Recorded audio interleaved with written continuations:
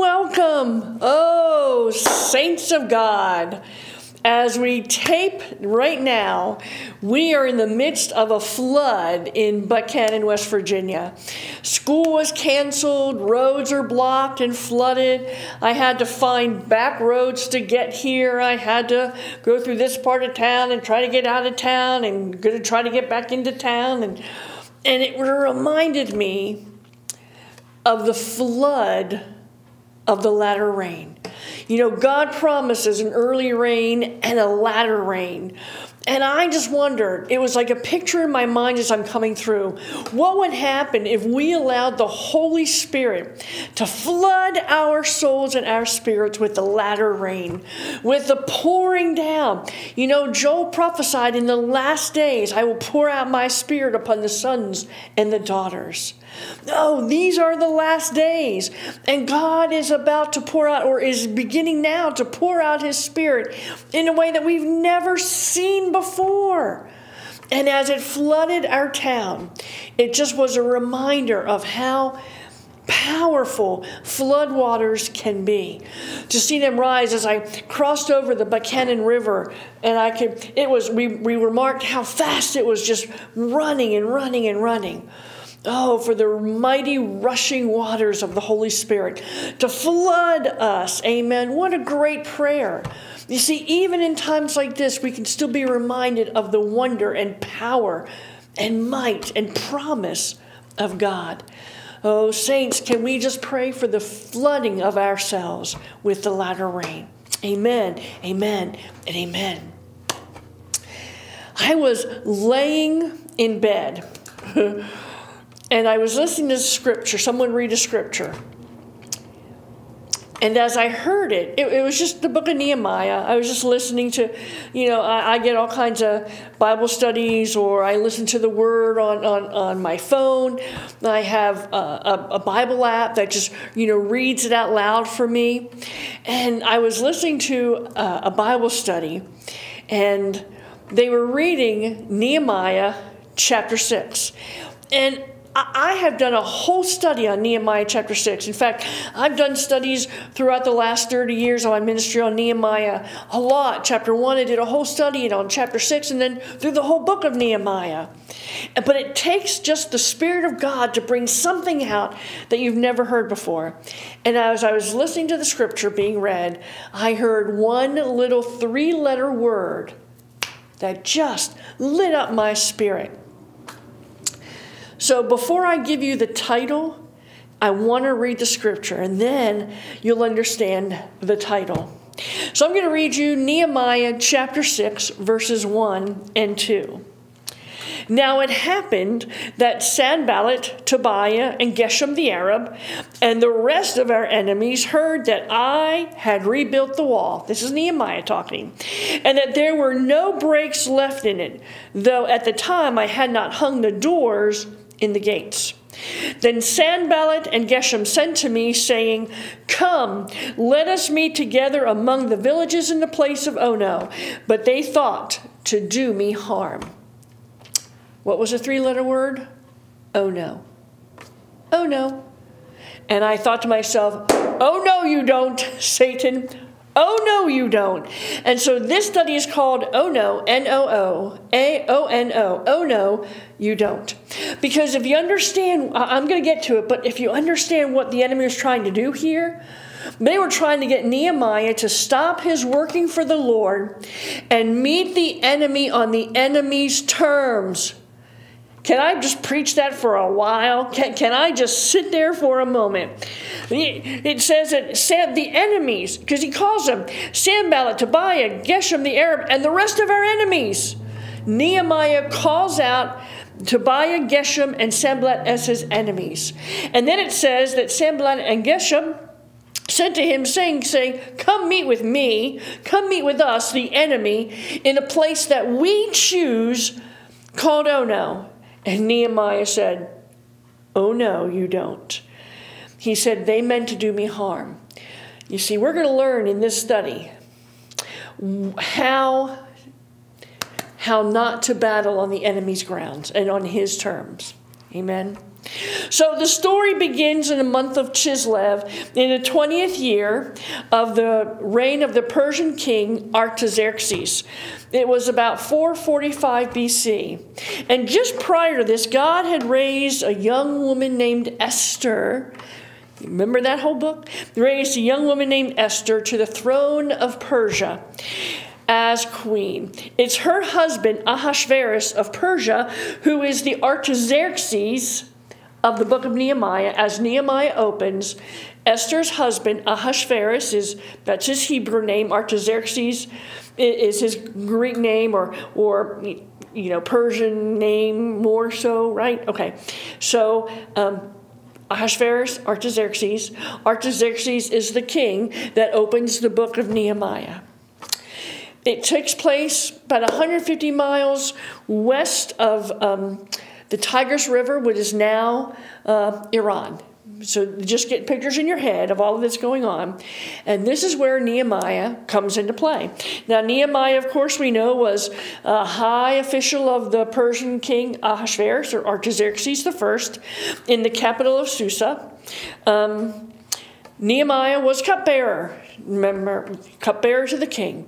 He would taste everything, eat everything before the king would. He was a high-ranking official, and he had found favor, just like God always shows his servants, always shows those who love him and honor him, favor. And Nehemiah had found favor in the sight of King Artaxerxes Ahasuerus. And Nehemiah heard from one of his brothers that the walls had not been rebuilt around Jerusalem. You see, it was at this time that after the Babylonian captivity that Jews were allowed to come back to Jerusalem.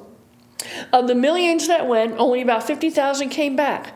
Now Ezra built the temple. That was Ezra's job. But Nehemiah, he built the walls around Jerusalem.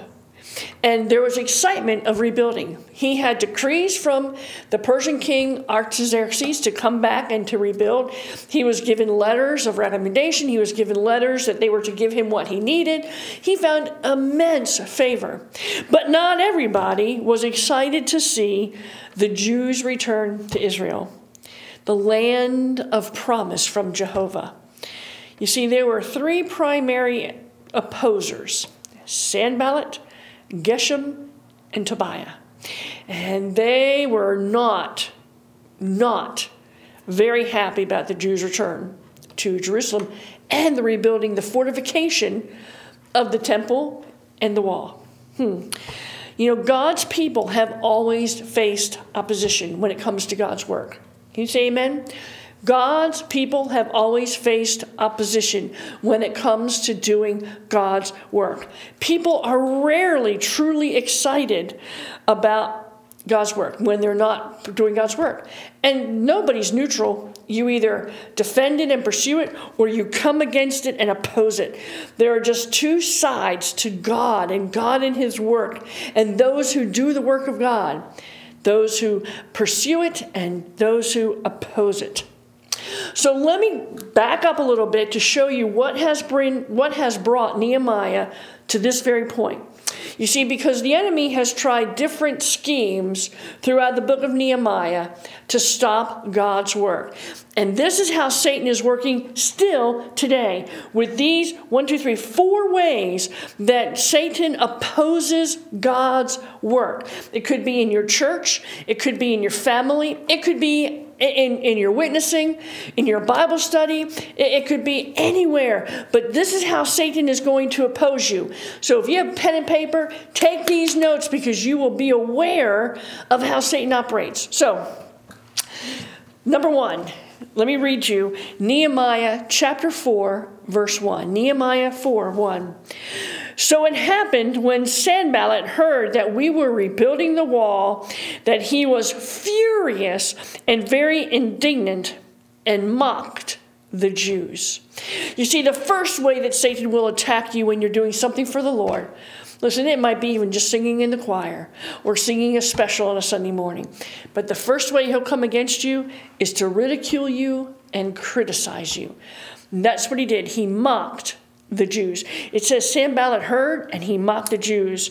As with most enemies, the first attempt is always to discourage the work by speaking against it. Oh, that'll never succeed. Oh, you'll never do it.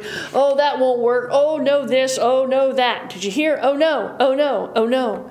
That won't work. That's what you hear a lot. You'll never succeed. That'll never be successful. You'll never get anybody coming to that. Nobody wants to do that. Mock, mock, mock. Oppose, oppose, oppose, and speaking against it. When we try to do something for God, first thing, Satan will come against you with mocking, with criticism, and speaking against you. Don't let him win. Amen? Number two. Let me read to you Nehemiah chapter 4 again. Verses 7 and 8 this time. We just read verse 1. Let me read Nehemiah 4, 7 and 8. Listen to this. See if you can pick it out.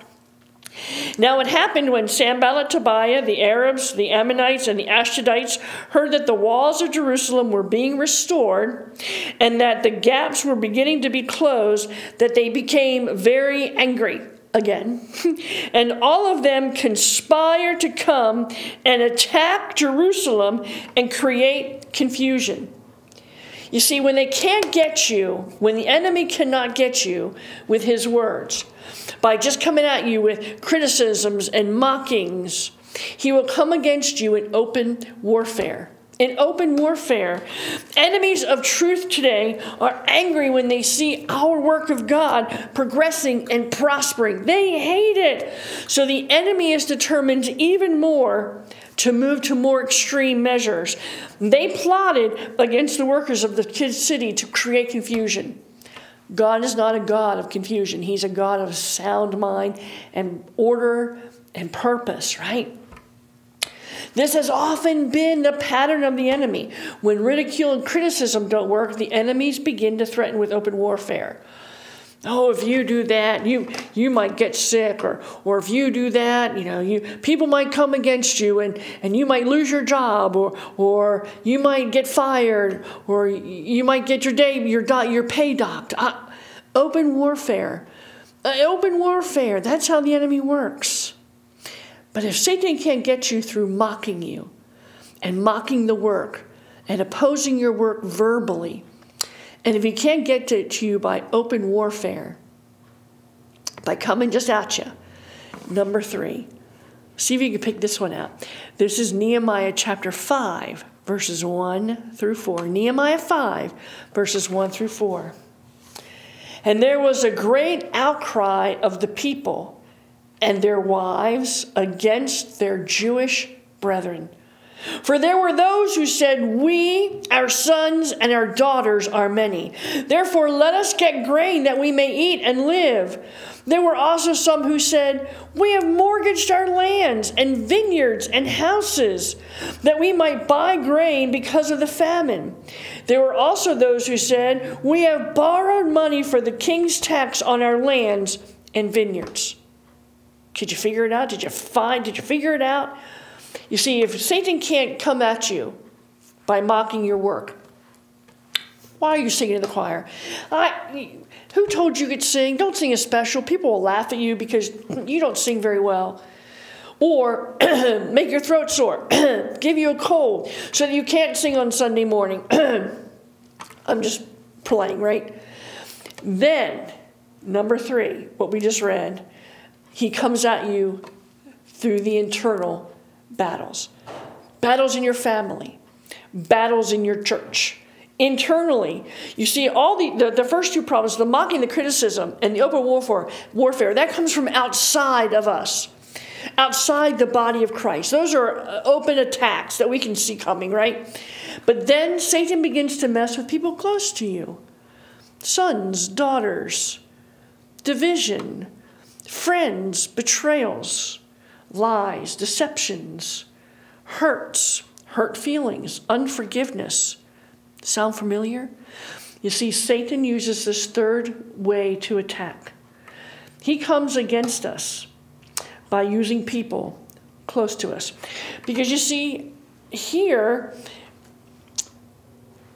they were Their sons and daughters are having to be sold into slavery so that they could pay for their taxes or pay for food and pay for grain. And so they were saying, hey, some of our brethren are rich and we're poor and we're paying them and they're making us work and it's not equal and it's not fair. And now there's division within. You see, it's one thing to attack us. But don't attack our sons and daughters or our grandchildren, right? Oh, it's one thing to come against mature believers, but go after our children? That's a whole nother story. The enemy doesn't ever play fair. And he will come against God's work by attacking you from within. He attacks you from without, and when that doesn't work, he starts to meddle with people close to you. Now that all leads me to this final point. And this is where God really had me. I had to show you what Satan was doing through Nehemiah, through the enemies, through Sanballat, Geshem, and Tobiah. And 1, mocking, criticizing. 2, open warfare. 3, internal warfare. And here's number 4. And I think of all of the places that we battle or try to battle the enemy, or where the enemy comes against us, this is the place where we are losing the battle most often. So let me read you Nehemiah chapter 6, verse 3. We read 1 and 2 at the very beginning. But this is Nehemiah 6, verse 3. So Nehemiah said, I sent messengers to them saying, I am doing a great work so that I cannot come down. Why should the work cease while I leave and go down to you? What a great response. Do you remember what they said in the beginning? In verses 1 and 2. Now it happened that Tobiah, Geshem, and Sanballat and the rest of our enemies heard that we were putting the wall together. We had not completely closed it. We're doing the gates, but I'm working. And it said that Sanballat and Geshem sent a word to Nehemiah and said, hey, leave your work. Leave the work of God and come meet us in the plains of Ono. But Nehemiah said this, but they meant to do me harm. And then he said, so I sent messengers to them saying, I am doing a great work so that I cannot come down. Why should the work cease while I leave it and come down to you? You see, this is what I think a lot of us do. The word is compromise. The word is compromise. Okay, I'll meet the enemy. That Nehemiah could have stopped his work and said, yeah, I'll just go meet the enemy because I can appease the enemy if I stop working for a little bit. And if I stop working for a little bit, then maybe I can settle the enemy down. Maybe I can calm things down, and then I'll get back to the work of God. See, that's where I think we fall and we fail. We are compromising ourselves in this world. We are meeting the enemy on his turf. Oh, no, you don't. Oh, no. That's where Nehemiah refused to meet his enemies. Oh, no.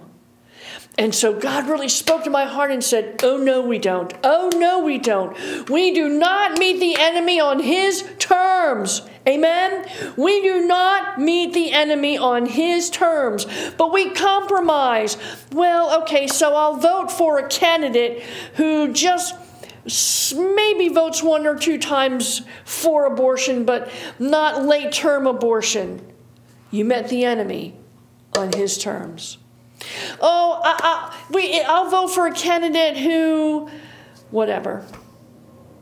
You met him on his terms. Yeah, we'll go to that movie that uses the Lord's name in vain. Oh, I'll just do this to my ears.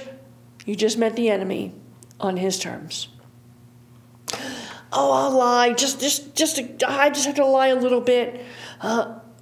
You just met the enemy on his terms. It's called compromise. We must respond like Nehemiah. Oh, no, I won't. I will not meet the enemy on his terms. Now, if you continue to read through Nehemiah, he had to send messengers 4 times to the enemy.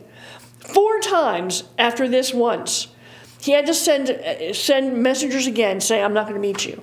Second time, I'm not going to meet you. Third time, I am not going to meet you. Fourth time, oh no, I'm not going to meet you.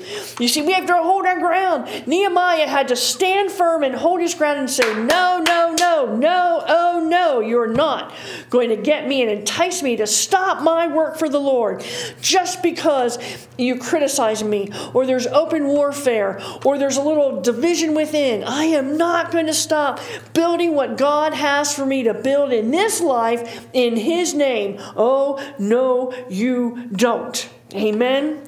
You see, we can never meet the enemy on his terms. This gives him the advantage every time. So you ask, well, what are our terms? Let me show you 2 scriptures. These are our terms. Colossians 2:15. Colossians 2:15. Having disarmed the principalities and powers, He, Jesus, made a public spectacle of them, triumphing over them. You know what my terms are? Jesus won. Jesus won. No matter what you do, I know Jesus won the victory. 1 Corinthians 15:57, He always leads us through triumph. Amen? Always leads us through triumph through Jesus Christ. Always, always, always. We are more than conquerors in Christ. Romans 8, we are more than conquerors in Christ. We are overcomers. Oh my. Those are not the enemy's terms. Those are God's terms. Let me show you one more. Revelation 17:14. Revelation 17:14. These, the enemies, make war with the Lamb, and the Lamb overcame them. For He is the Lord of lords. He is the King of kings. And those who are with Him are called, chosen, and faithful. That's how I battle on God's terms. I am not going to meet the enemy in oh no. I am not going to meet him where he wants. I'm not going to come down from my work. I'm not going to come away from what I'm doing for God. I'm going to keep teaching and preaching and singing and worshiping. I am not going to let the enemy take me off of my purpose for God in this world to meet Him in oh no. We can't do it, church. We can't do it. Amen? We just can't. I'm going to battle and say, those who are with Him, that's me, are called, chosen, and faithful. My little peacock feathers just want to out. Not because I'm anything, but because He is everything. And He is victorious over death, hell, sin, and the grave. He has already triumphed. And the enemy can only try to entice me away from the place of victory. Which is where? On God's terms. Not in oh no. So the next time you are tempted to just pack it in, the next time sin comes to tempt you, the next time you know Satan is scheming against you, even in open warfare, can you just say this? Oh no. Oh no. I will not meet you. Oh no. On your terms, Satan. I just feel the Holy Ghost all over that. I just feel the Spirit all over that. Oh no, oh no. Amen. And praise God. Listen, despite the best or worst efforts of the enemy, the work continued for Nehemiah. And do you know that they completed the wall in only 52 days? We can't get a house built. We can't get a shack built in 52 days because of everything going on. But they built an entire wall around Jerusalem in only 52 days. To do it is incredible. To do it in those conditions is amazing. To do it in 52 days under those conditions is only miraculous. Yet that is what happened. You know, Satan never bothers half-hearted people only doing a little bit for God. But those really working, he just wants to come against. You know, Satan means adversary, and that's what he is. God never promised Nehemiah that it was going to be easy.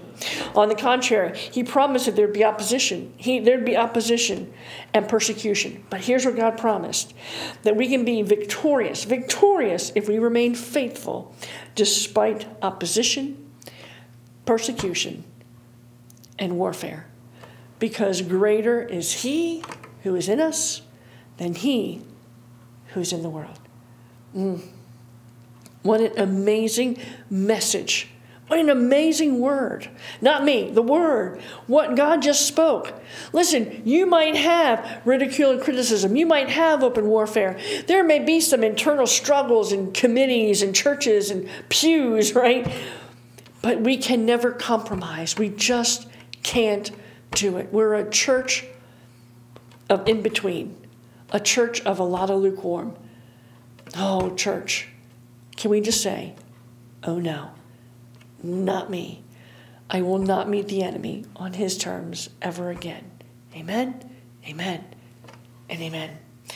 Listen, if you don't know the one who won the victory, will you let us introduce him to you? His name is Jesus Christ, the Holy One of God, the Son of Man, the Son of God, the King of Kings and Lord of Lords. That's our Messiah, the one who died on the cross to save you. And he loves to lead you in victory, and he wants you to be his, and he wants to be yours. He's painting this amazing, beautiful picture of you and him together, one brushstroke at a time. God bless you.